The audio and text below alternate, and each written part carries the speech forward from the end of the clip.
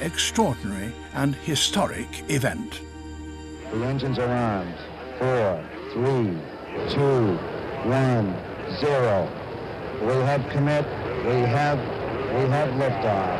Liftoff at 7:51 a.m. Eastern Standard Time. Pictures of the launch of Apollo 8 arrived in Britain back in 1968 by way of the BBC's central control room here in the television centre in London, where I had a job as a network controller.